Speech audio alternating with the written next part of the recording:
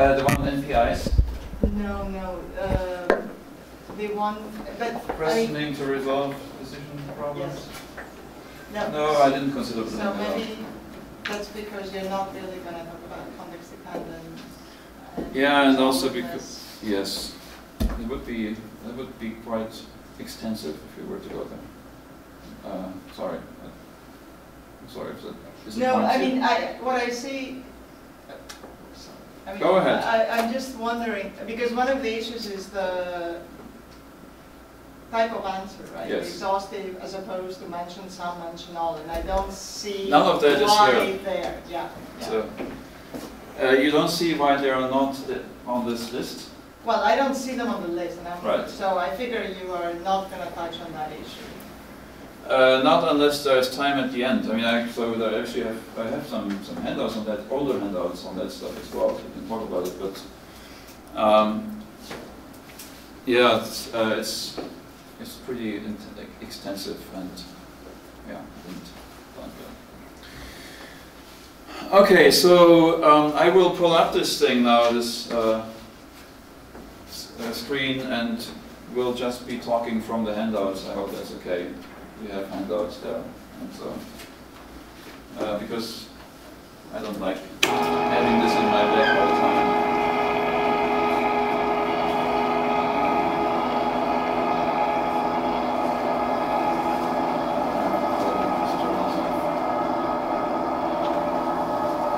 Okay. So, in analyzing questions, the first question you have to ask is what a denotation of that kind of sentence should look like. Right? In semantics, we usually talk about truth conditions. That is the central notion at the heart of the approaches to declarative sentences, and generally the way we represent propositions as denotations of sentences and so on. Now, for questions, if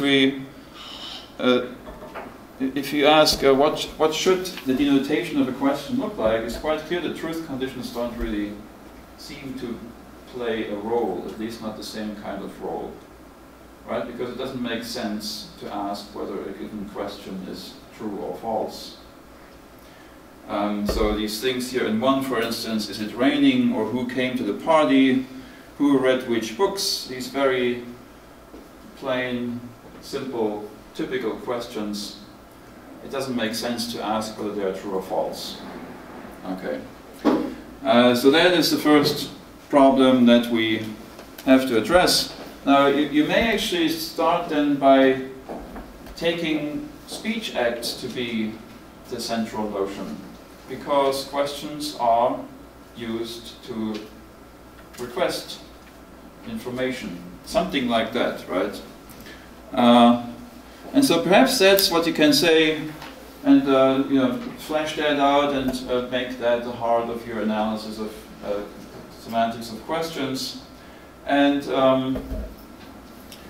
now, so there's a history to that, and you can see how questions affect the common ground, and so some of the topics that come up here in this overview of questions, you see in the bullet point on the 1.2. So this is actually clear, maybe part of what you thought about, this context dependence, how questions depend on the context and how they in turn affect the context.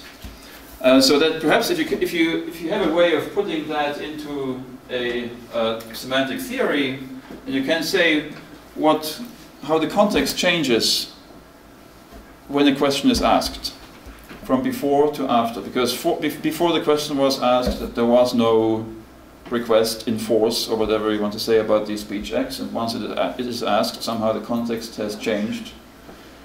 And perhaps you can say something to the effect that now the listener is invited or under an obligation or something like that to provide the information, or perhaps the speaker and the listener are committed to seeking the answer to the question, something to that effect. So you could try and say what happens when a question is put on the table, so to speak. People agree to pursue it.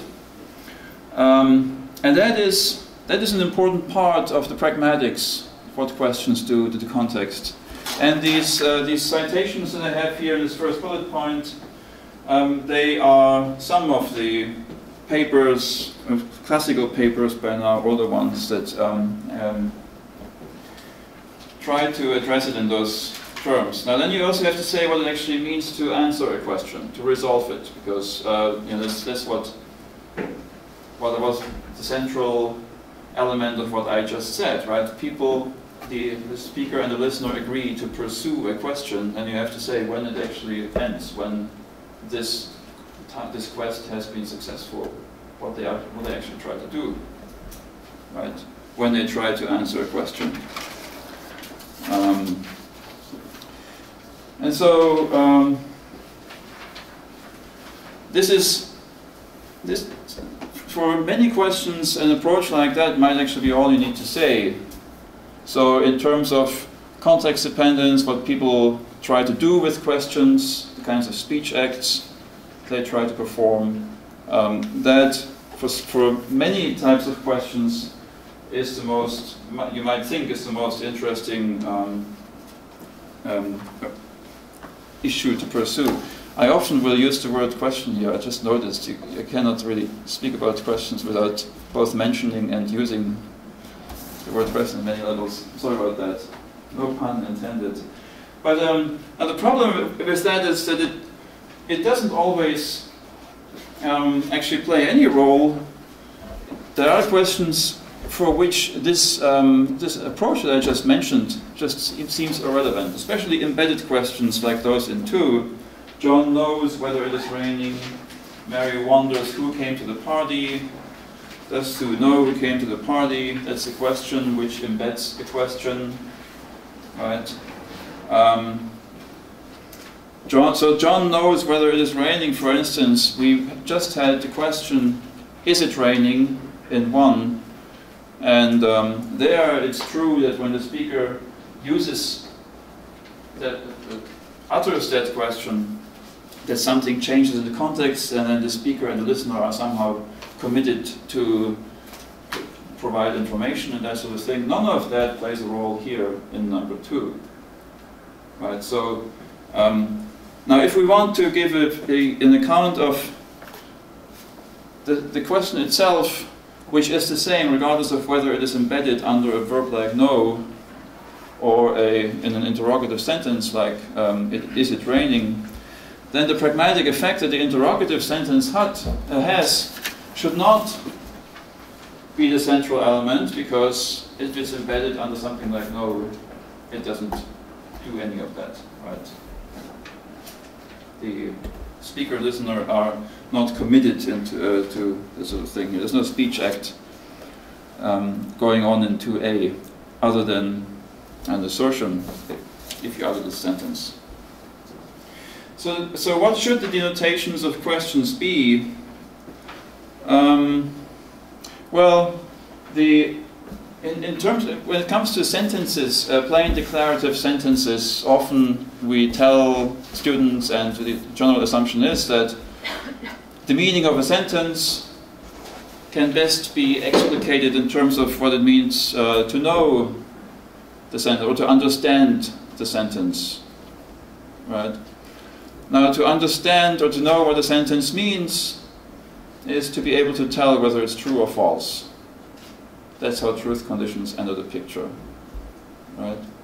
If you are able, if you are able to tell of a sentence, given some set of circumstances, whether in those circumstances it is true or false, then you understand what the sentence means. So this kind of algorithmic, procedural view is behind that.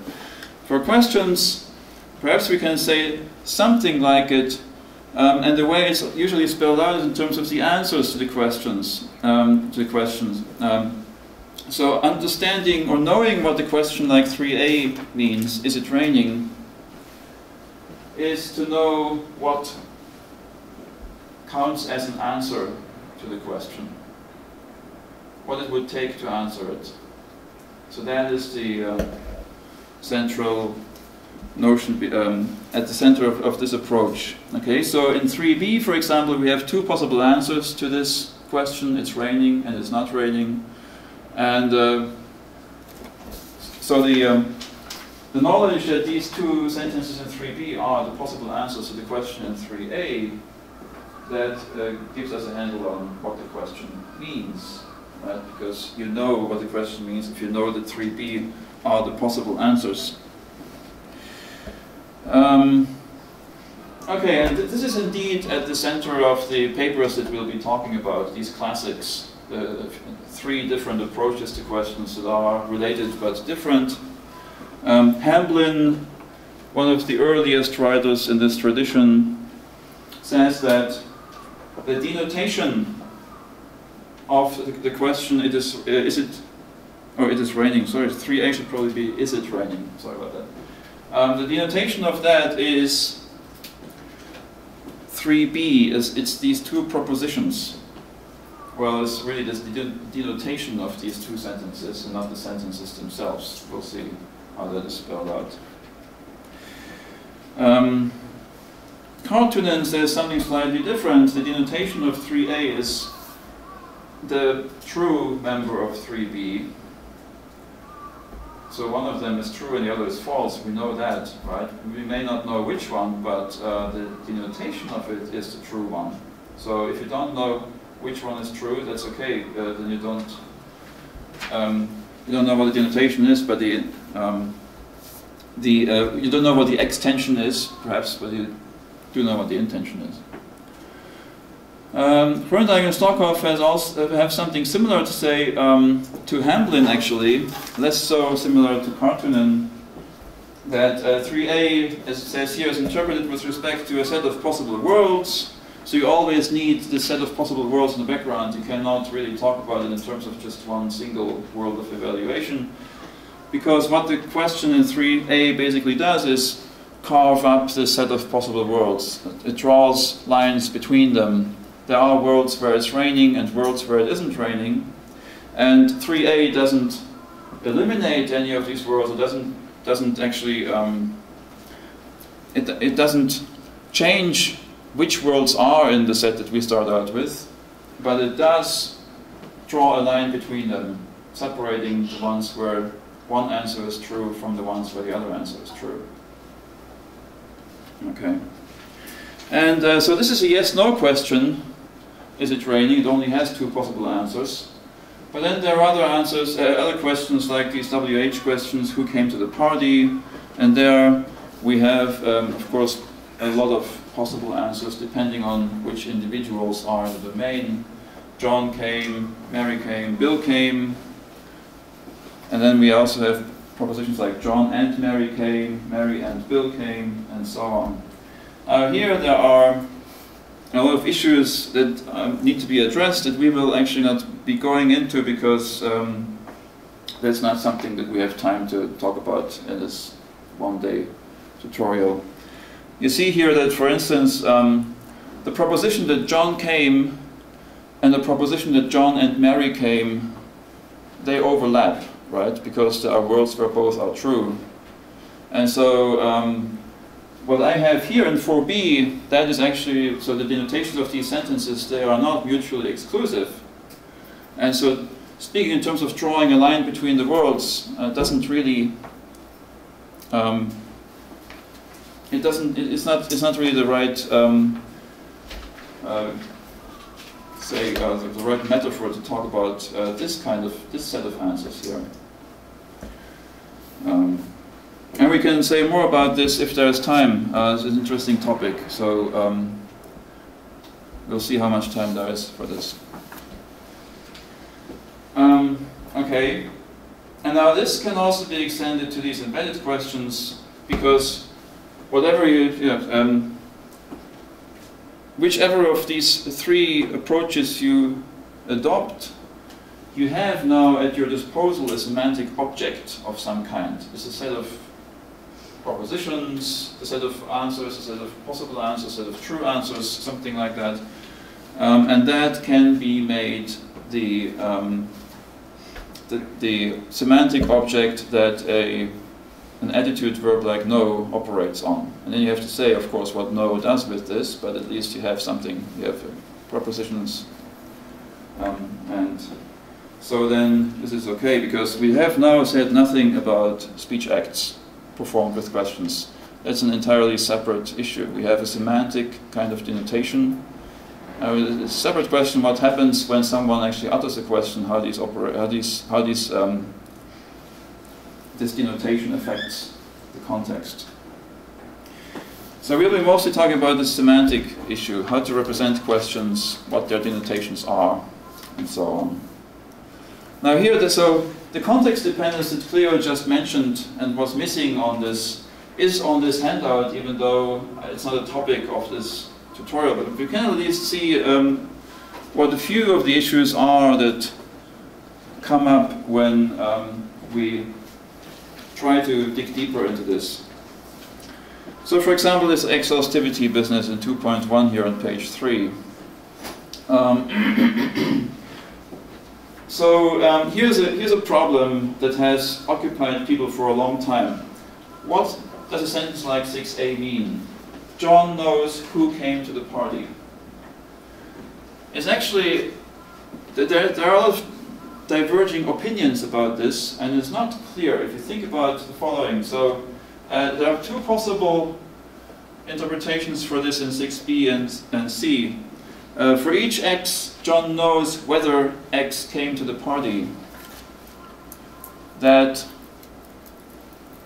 is one way to interpret 6a. Look at 6c. For each x, if x came to the party, then John knows that x came. And if x didn't come to the party, then John knows that x didn't come. Well, actually, this is pretty much the same as 6b. Sorry. No, the problem arises with the next bullet point in the next examples, because there are some other ways of interpreting the sentence.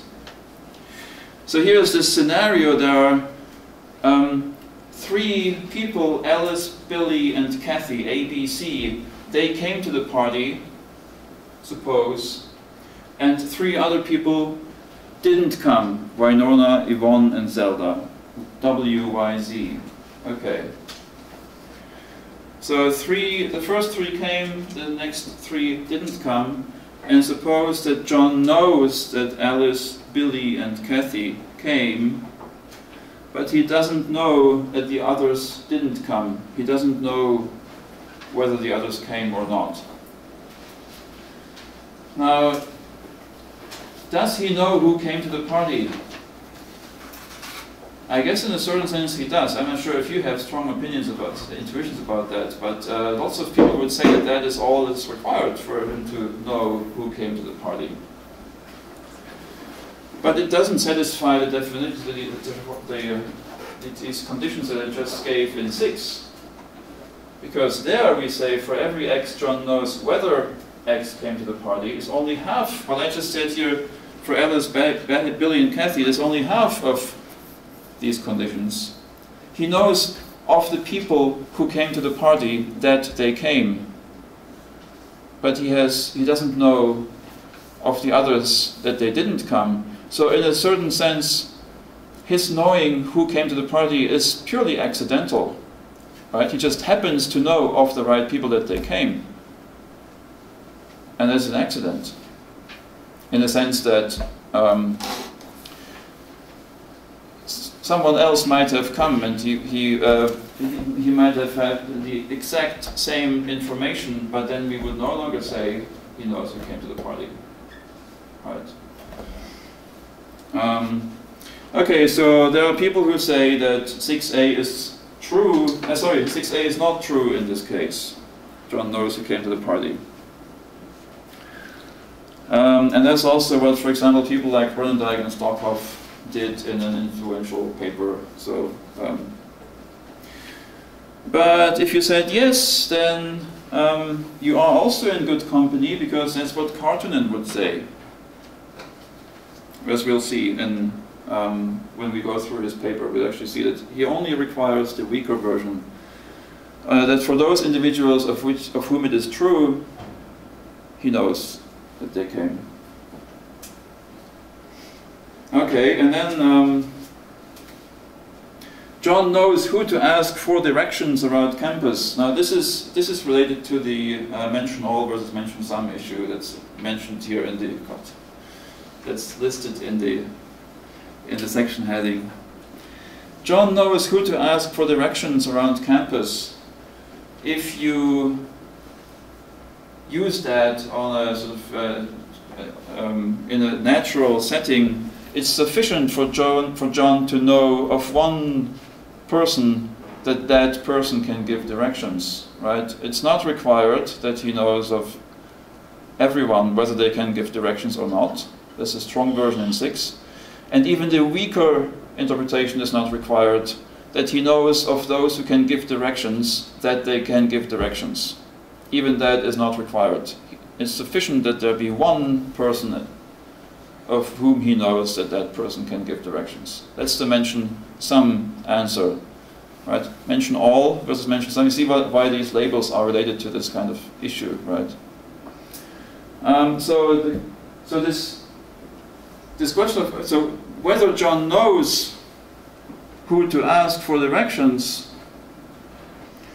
somehow, well, whether it seems to depend on how much knowledge is sufficient in some sense, right? In order to get directions, it is enough to know one person who can give directions. And so this goal that plays a role here, that perhaps you want to get to some point on campus, and so if you get directions from one person, that's enough.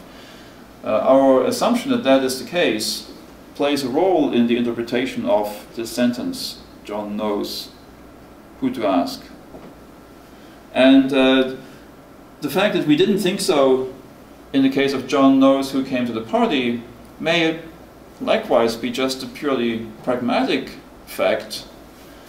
In this case, perhaps we have some other purpose in mind, or some other background question. For example,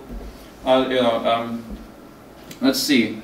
If you need to contact all the people who were at the party because there was a poisoned drink, or because the food was rotten, or something like that, then the sentence, John knows who came to the party, has a different meaning from a scenario in which, for instance, among the people in the class, you're curious what the party was like, and you would like to find someone who went.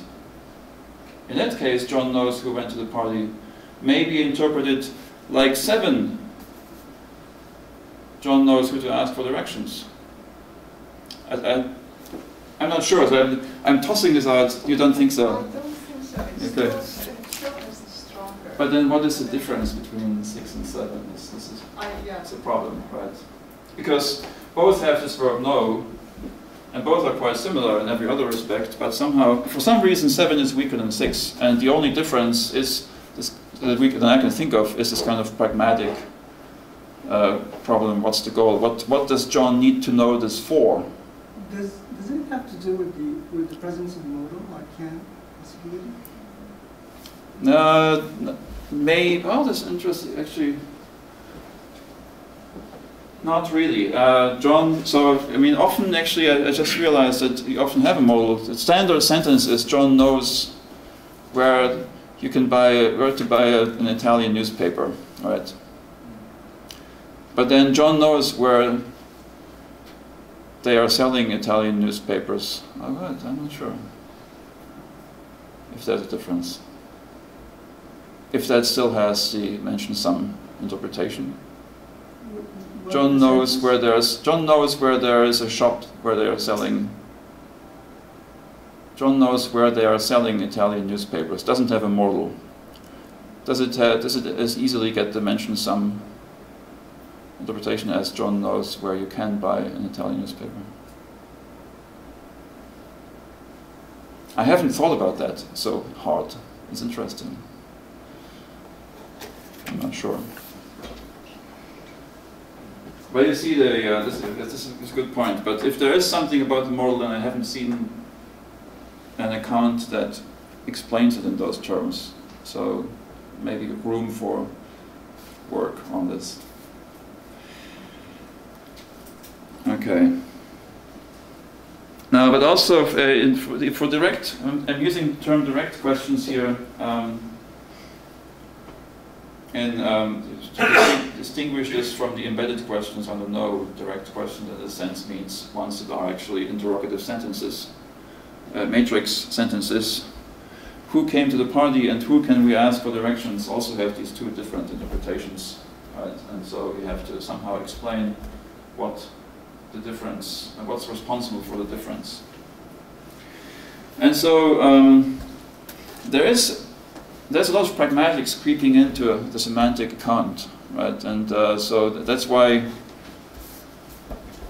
a lot of theories of questions have the context built in a very essential way, and not just the context in terms of what the speaker and the listener know, or that sort of thing, as common ground, that kind of thing, but also the context in the sense of what the speaker and the listener, or whoever else is involved, are trying to accomplish, what they need the information for, what they're trying to do after the question is answered. Because that's the best guess at what actually is the difference here, because that determines how much information is sufficient. Okay, but we won't talk about this topic a lot because it's a big topic. And I should watch the time. When is this first? Oh, yeah, it's here. 11:40. So that's still okay. So very closely related to this, the issue of resolvedness, what it takes for a question to be resolved. This is really just now a different perspective on the same problem. What counts as an answer to the question? So this is from Ginsberg, who has written a lot about this. So let's see, 9 and 10. There's supposed to be a difference between them. Let's see if you agree. So the context is different. Jill is getting off a plane in Helsinki, and the flight attendant asks, "Do you know where you are?" Jill says, "Helsinki," and the flight attendant agrees. She knows where she is. And if she steps out of a taxi, then the taxi driver asks, "Do you know where you are?" She says, "Helsinki." Then the taxi driver would not agree that she knows where she is. Now it's a tricky thing. It's not. These are very sort of, how should I say, malleable intuitions, right? And perhaps this is not very. These are not very hard constraints. So it's not the case that, for example, in 10b, Jill doesn't know where she is whenever she is in a context like this. But somehow, it's just, if we think of sort of stereotypical ways, what normally is the case when someone asks Jill, does she know where she is? Perhaps, so normally the kind of information that is requested really differs between these two contexts in this way. So it's not a semantic difference, but it's again pragmatic difference. Usually in context 9, Helsinki is a good answer. That's what she needs to know in order to know where she is. Whereas in 10, it's usually not a good answer.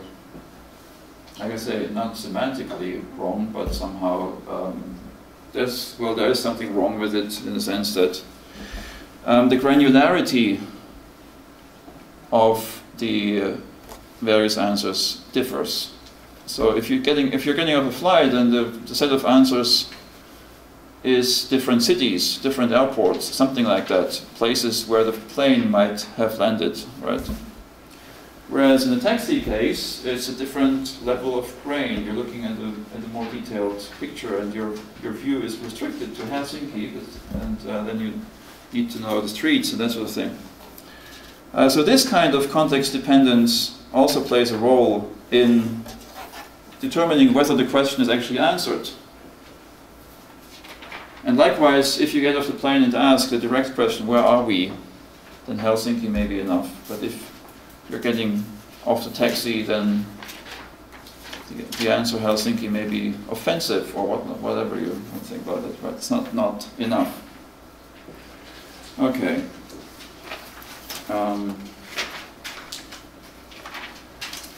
So let's see what else. This is,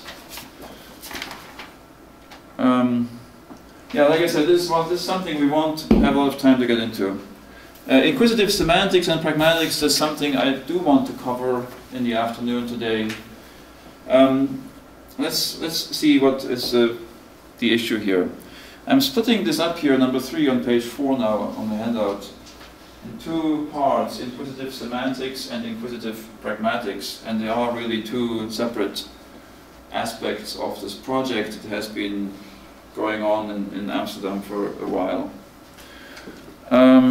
So one problem is we have these different kinds of denotations. Questions don't refer to propositions. We just agreed on that. They refer to sets of answers or something like that, partitions of the logical space, some object like that.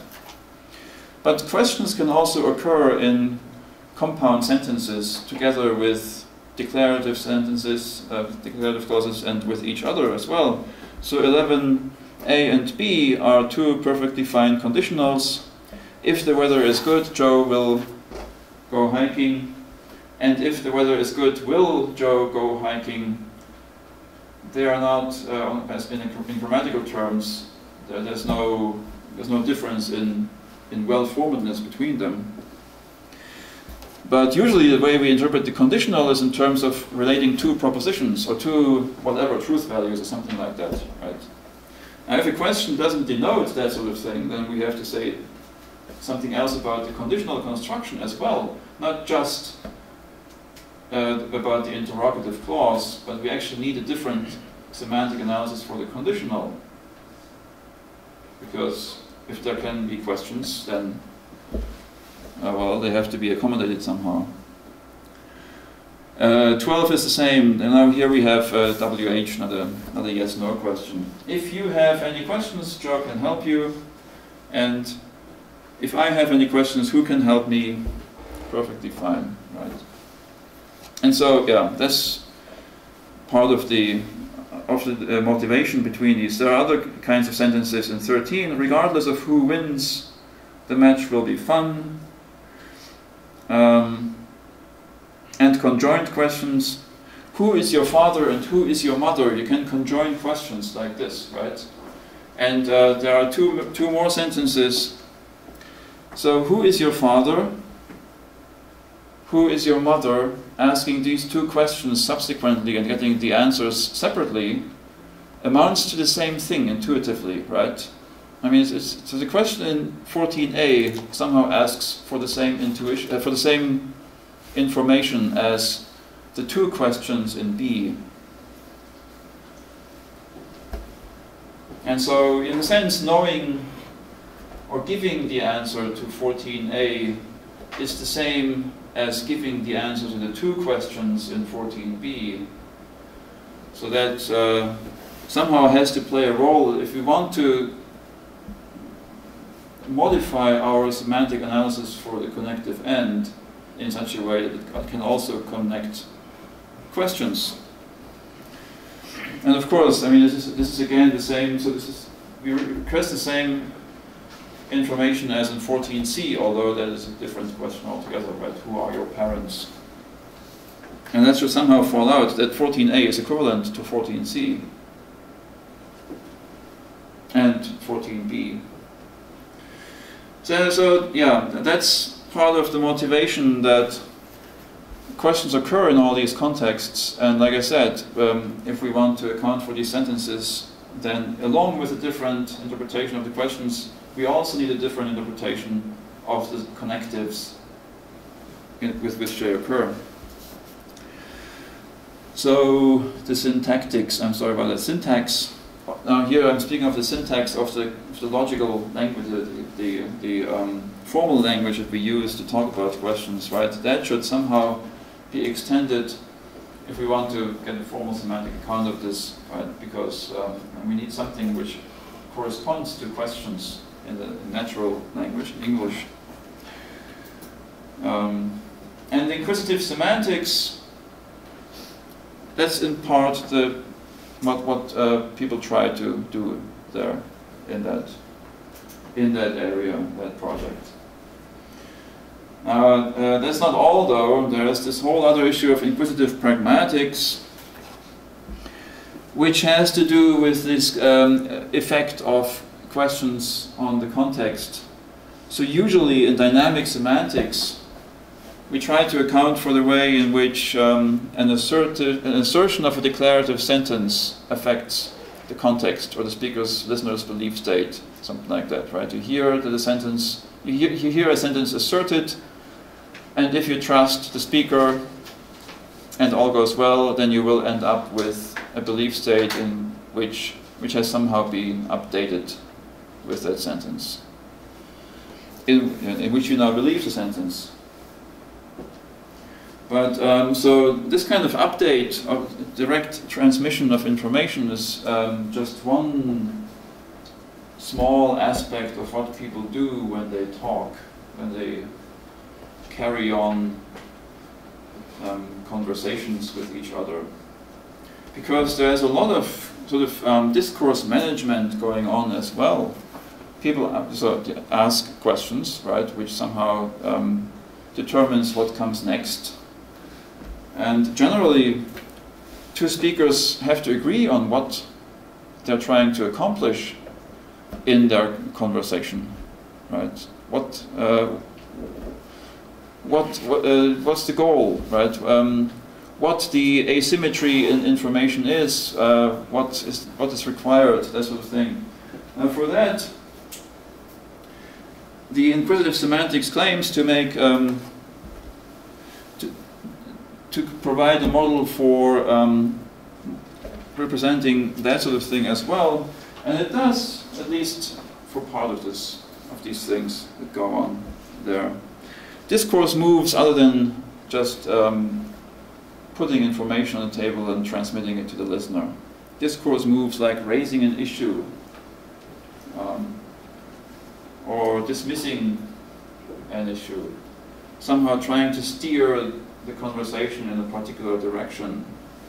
That sort of thing is what people do, and so in this inquisitive pragmatics endeavor, the goal is to represent these, to model these activities right on a par with plain assertions, with updates on belief states and that sort of thing. So not as some kind of meta or second order or some other special kind of operation, but as one of the things people do, in addition to asserting information and updating belief states.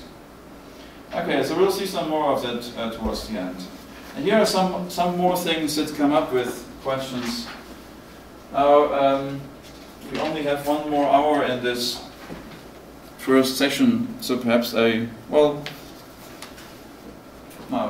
should be brief, but I would like to mention these things because they're interesting. If you don't mind, Sarah, should we talk about these things, even though we won't read any papers on these topics, just to see what the data are that people are trying to address. So negative polarity items, for instance. We know what they are. Negative polarity items, things like ever, in this case here, in 15. We also know roughly, we have nice theories that work for lots of kinds of expressions of when they can occur. Nobody has ever been to Colorado. No, let's say nobody in this room, something like that, right? Of course, people have been there. So ever is fine there, but in 15b, she has ever been to Colorado is not good. Ever cannot occur in there. He didn't lift a finger to help versus he lifted a finger to help. Now, in these simple declarative sentences, it's a very good generalization to say that these negative polarity items are licensed whenever the context is downward entailing. Right? Is that familiar to people, students here? think, yeah, okay. So downward entailing contexts are friendly environments for these negative polarity items. And there's a lot of subtlety that this glosses over, but it's a good generalization for these purposes. And now they also occur in questions. Has she ever been to Colorado? Is a good question. Ever can occur in there, right? Did he lift a finger to help? Also a good question. Now, the first problem you encounter when you want to say why they can occur in questions is that we haven't actually said what it means for questions to entail, to be downward entailing. What do questions entail? They don't have truth values or truth conditions. So that's the first thing that actually needs to be addressed if you want to even try this downward entailing account, applying that to questions. Now here, we shouldn't perhaps dwell on this issue too long, but it's a fact that polar questions, that is yes-no questions, are not downward entailing. So for example, have the students in this room been to Colorado? Well, I mean, perhaps we shouldn't dwell on this because actually we haven't said anything about entailments between questions. But think of the relation between a question like, have the students in this room been to Colorado, and have the female students in this room been to Colorado? Shouldn't perhaps go there. Has she been to Colorado, and has she been to Denver?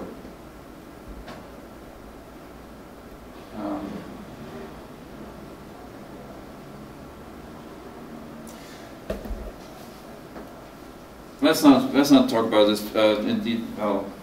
Don't you want something like, is it raining or is it raining hard? Yeah.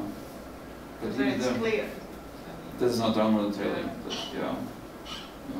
But the thing is, I haven't actually said what entailment is between questions, and it will lead us quite far away. WH questions like who has been to Colorado, you can show that they are downward entailing on the left argument, but not there's a restrictor, which something like which student, on the student part, but not on the other argument. Now, the distribution of NPIs in questions cannot be accounted for in these terms. And so here in this literature on NPIs and questions, then people are wondering what about questions is such that these NPIs can occur.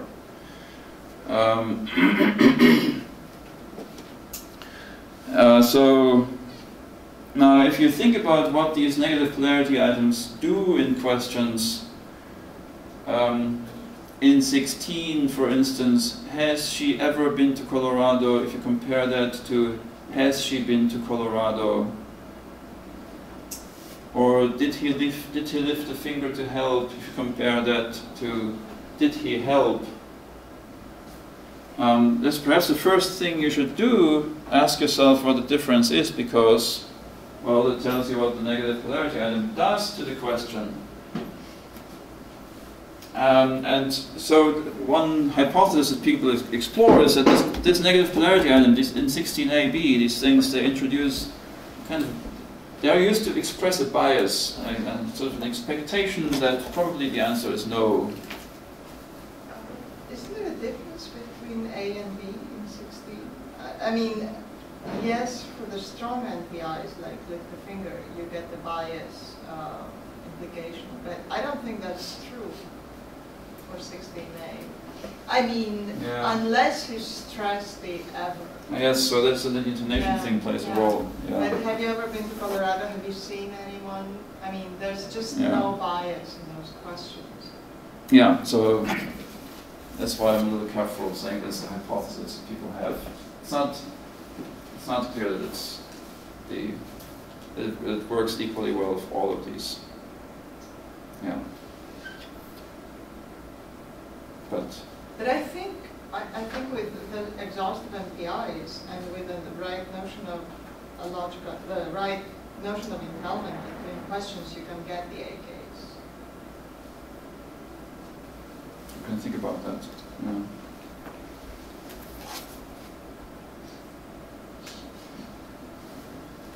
Yeah. I'd like. Should we? Well, let's postpone it. Okay. Yeah. No, I'm just. Yeah. Yeah. Okay. Well. Yeah. So, but for the lift the finger case, it's pretty clear that that introduces a bias. The strong NPIs. Yeah. Yeah. Yeah. And so there are.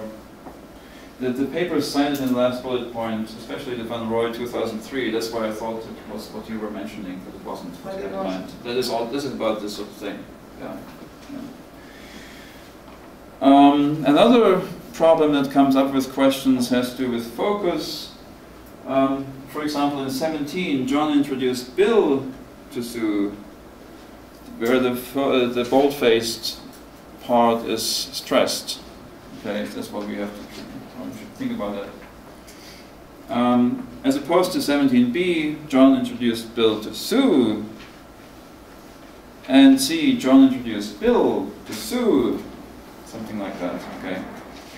Each of these is only felicitous in response to a particular question, right? So there is something here on the next page. In 18a, so I'm sorry, this is now on different pages. We have to go back and forth a little bit, but you can see that 17a, for instance, John introduced Bill to Sue, is a perfectly good answer to 18a. Who did John introduce to Sue, but not to the other two, right? Who did John introduce Bill to? John introduced Bill to Sue.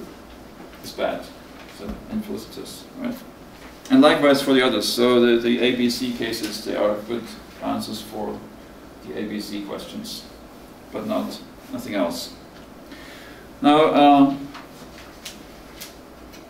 but the sentences in 17, they don't actually have to follow these questions. They can be uttered in contexts in which somehow that question is, for some reason or other, that question is prominent. That's what people are, what the speakers are exploring at the moment. So they somehow they presuppose that they require that the correct question, the matching question, is somehow prominent in the context for some reason, either because it was asked explicitly or because it's somehow salient. Okay. And so this relation between answers and the questions that they are good answers to, that is very prominent in the literature on focus. And if you think about it, depending on which question was asked, you get different sets of answers, right? For 18a, who did John introduce to Sue? You get the alternatives in 19a, where you have introduce as a predicate here, and then these three people, John, Bill, Sue, and then there are some alternatives that have John and Sue constant and differ only in having other values for Bill, right? But then the other two questions have different alternatives, and they all vary in the pieces that are stressed in the answer. Now, in this, so this relation between questions and answers is at the center of this work on focus as well, and we won't go there, but this is just one of the topics that also come up. Okay.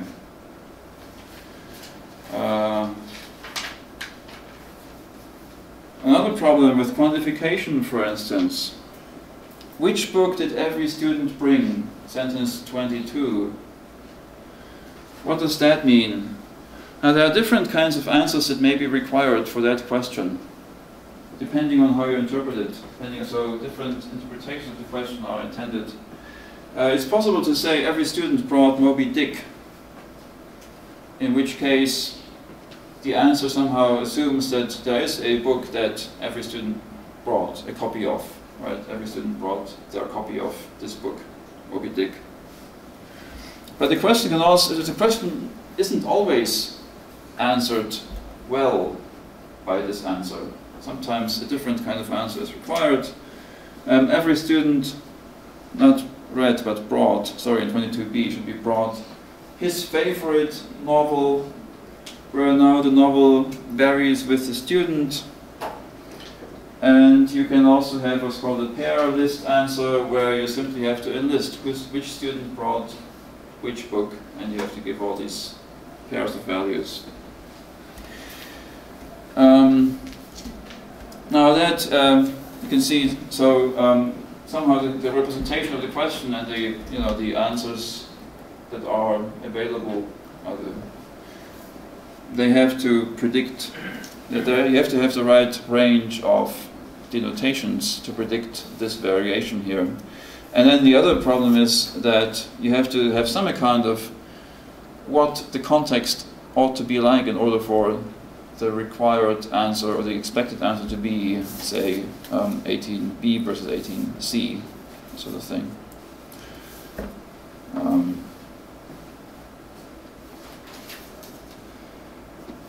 Okay, but let's not go further into that. Quantificational variability effects, section 5 on page 7.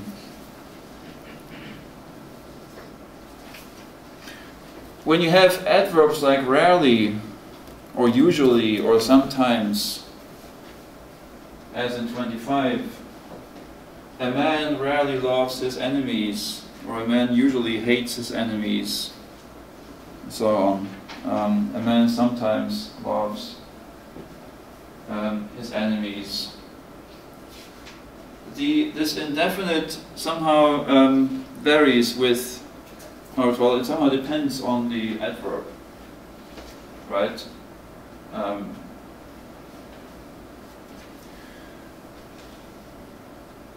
As it says here, it acts like a variable that somehow co-varies with the values of the adverb, right?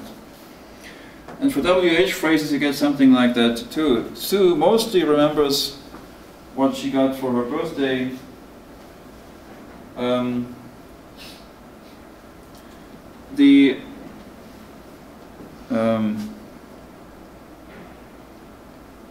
Or 26b, no, Bill knows for the most part what they serve for breakfast at Tiffany's. It seems like, as in 27a is somehow, it looks like a good representation of that. For most things that they serve at Tiffany's for breakfast, Bill knows that they serve that for breakfast. Something along those lines, right? Where the, as it's here informally indicated, the X somehow is bound by this quantifier. And likewise for 26a, Sue mostly remembers what she got for her birthday, so for most things that she got on her birthday, she remembers that she got those things on her birthday, right? So here it seems that the non-instantiating answers are irrelevant. So if you realize, for the most part, realize who came, or for the most part you remember who came. It's of the people who came, from most of them, you remember that they came. I don't think you get a stronger, and I mean, that is, the adverb of quantification does not quantify over the non-instantiating. Oh, it's restricted, right? So to... it's not like you imply that for most, I mean, you don't say anything. I didn't, oh, sorry, well, did I... it's not that, no, it's just connecting it to the previous issue, right? Of you want a really strong implication. Oh, I see. Or not. Yeah. And here, it looks like it's only the positive answers. That's true, yes. So there's nothing implied that for most of the ones who didn't. Yeah, that's right. So this This is a good point. Yeah. So that's what I mean by non-instantiating. That's yeah, what I mean. Yeah. Yes. So the things of which it's false, right? There's no implication. Right. whatsoever. So Mary, yeah, Sue. So 26A does not imply that Sue remembers of any of the things that she didn't get for her birthday. That she didn't get that on her birthday, right? So nothing implies. You're right. So that's somehow absent. I don't know why. Somehow the quantifier may be responsible for that. Because if there's none, you get this ambiguity. Sue remembers what she got for her birthday. Well, we don't know, right?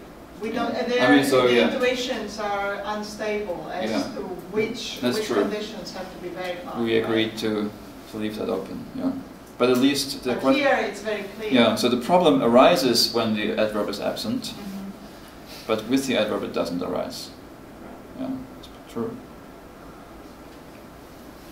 Yeah, and so here we have the embedded, these are not interrogative sentences, but we have embedded questions. That's why this arises. Yeah. And so there are these interactions between these adverbs and the various answers to the questions. Okay, I would like to leave it at that, because that's also the end of my list, although there are some issues that I didn't even touch on here. But I hope this gave you a good idea of what problems people have talked about. And so the readings listed here, the various papers in these sections, they are good places to start to look for approaches and problems and so on. But we won't go into those. So we will, as I said, we will stick to some classics for the rest of the morning. We'll talk about Hamblin and Kartunen. This may spill over into the next session a little bit because it's already 9. Sorry, it's 9 p.m. in Chicago. It's already 11. Sorry, yeah. We have so in the 40 minutes we won't go through all of this Hamblin and Kartunen, but it's okay.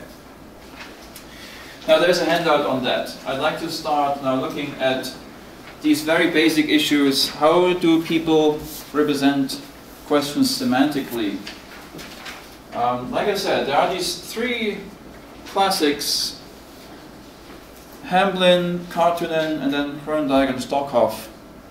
And perhaps it's good to say first that Hamblin and Grönberg and Stockhoff are logicians, or were logicians, and not all that interested in fine linguistic analysis of various kinds of expressions and so on. Whereas Kartunen, for him, that was the main part. And you see that in those papers.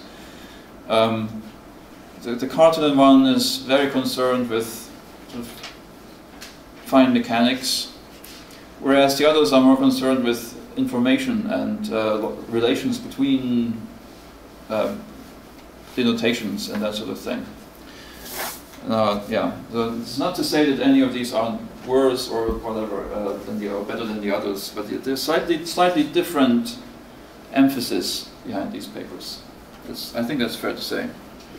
Hamblin 58 is basically usually cited as the beginning of this particular class of approaches that we are talking about here.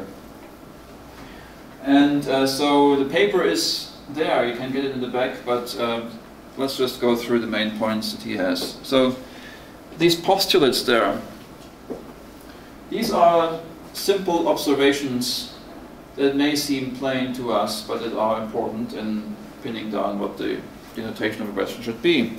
First, an answer to a question is a statement. Now, it's not at all plain to see. This sounds trivial, but it's not. We'll see that in a moment. That this is actually a very substantive claim. Knowing what counts as an answer is equivalent to knowing the question, or well, knowing what the question means. We already said that, and this is pretty plain, but it's also hard to spell out actually. And thirdly, the possible answers to a question are an exhaustive set of mutually exclusive possibilities. And that's a partition. So, what it means is basically you have this logical space where, say, we can think of this as a set of worlds, usually the way contexts or belief states are represented. this is the logical space. And the various answers to the question, they are something like that. These are the answers. There is no overlap. There is no world that is, in the denotation of two answers. There's exactly one, and so there's no world where no answer is. This is none of these cells of the partition. So he introduced that idea, which was very strong for a long time. Nowadays, it's no longer, people don't take it as such a given anymore that that's the case. Let's look at this number one, the form of answers. Statement here, he means a declarative sentence, a sort of thing that denotes a proposition or has a truth value. Okay, that kind of thing. Now,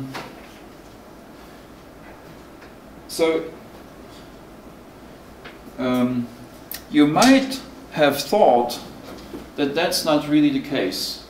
That if you have something like who came to the party as a question and John came to the party as an answer, that came to the party is somehow not really part of the answer, because you might as well just say John, and that's also good.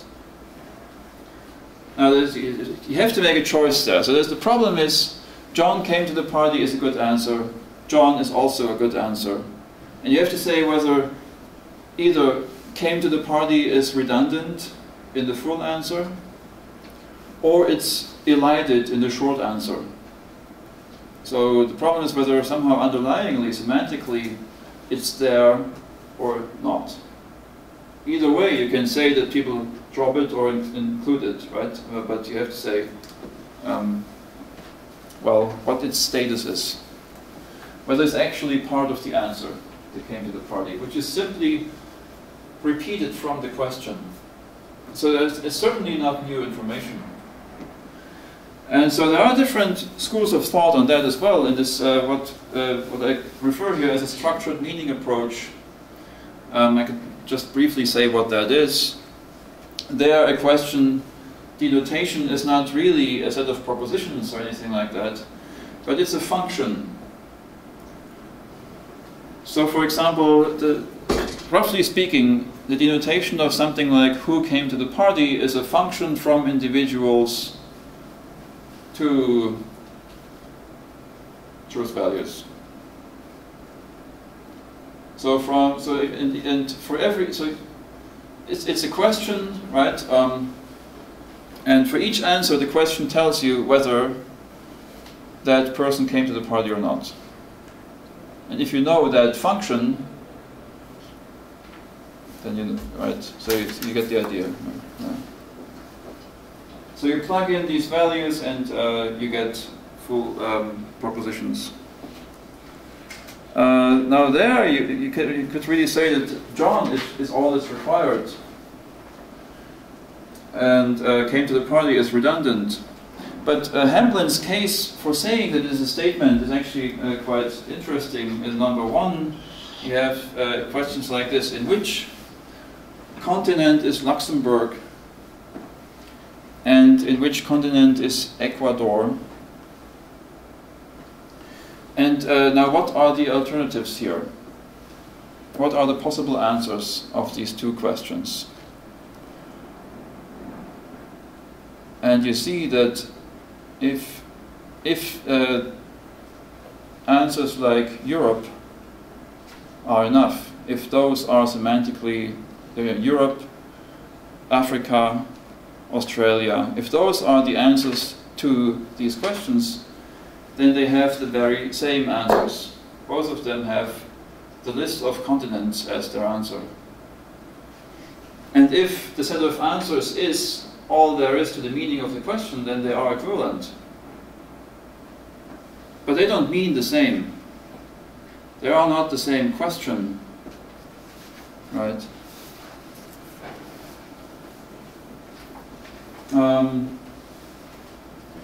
So if you say that, however, if you say that the set of answers is actually a set of propositions, fully fleshed propositions, like in 2b, Luxembourg is in Europe, Luxembourg is in Asia, Luxembourg is in Africa. Now those things, they are different from Ecuador is in Europe, Ecuador is in this, and Ecuador is in that, right? And there you actually get something non-equivalent. So including all other material that turns your partial answer into a full answer solves this problem. That was Hamlin's reason for stating number one, and you agreed, suddenly it doesn't look so self-evident anymore, right?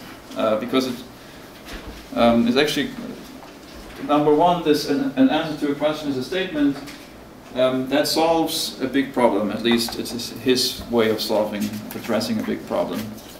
Not that structured meanings are discredited for that reason. But it's an interesting thing to keep in mind. Okay, and number two, well, it's pretty clear. So now I'm on page 2 of this handout, knowing what counts as an answer. Just keep in mind that that is different from knowing the answer.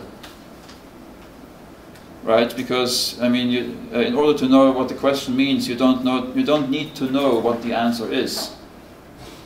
You only need to know what the possible answer, what would count as an answer, right? If this were given and it would answer the question. Right, in order to understand the question, who came to the party, you don't need to know who came. You only need to know that a sentence like John came to the party is an answer, right? Yeah, so the partition thing. Now, let's see. We have already said something about exhaustivity, but let's actually say a bit more about that.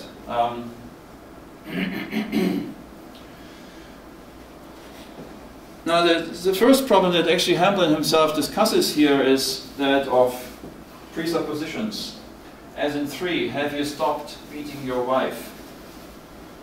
Now, this was written in 58, and it's not politically correct. Nowadays, people would say, have you stopped smoking, or something like that. But I just quote this example from the paper. Now, if you have this partition approach, then you have these different sets of circumstances, possible worlds. The answer is yes in some set of worlds, and it's no in another set of worlds. Yes, I stopped beating my wife. No, I haven't stopped beating my wife. But then there are the worlds where the person actually never did beat his wife. And there, neither of these sentences is true. If you say that presuppositions are required for, have to be satisfied for the sentence to have a truth value, then the sentence, neither of these responses is true on this set of worlds where the presupposition is not satisfied. So that's a third cell in the partition, which is not actually an answer to the question.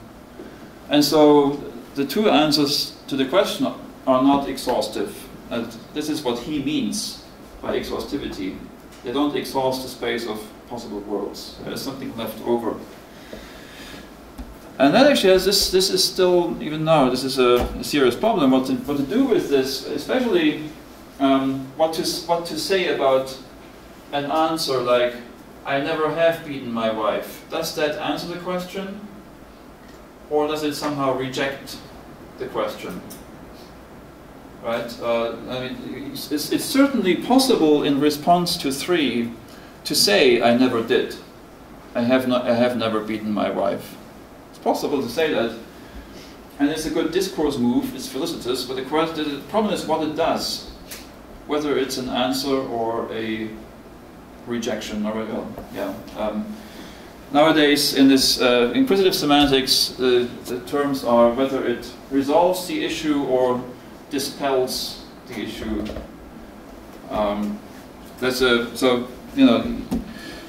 There are subtle cases where it's not so clear, and we'll see some of that when we talk about conditional questions later on.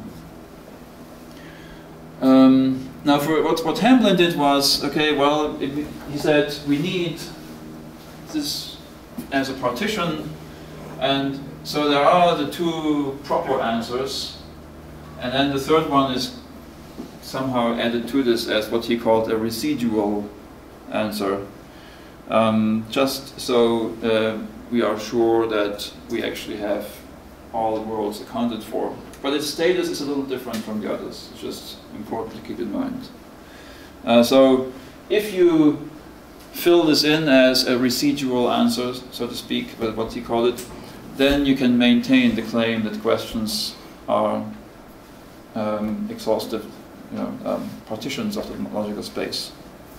You have to say something about these cases in any case. Now, this is just the first of these properties claimed in number 3, that they are exhaustive. The answer is exhaust the logical space. The other thing was that they are mutually exclusive, that there is no overlap between the answers. And that is not uncontroversial either. And it's a little misleading here because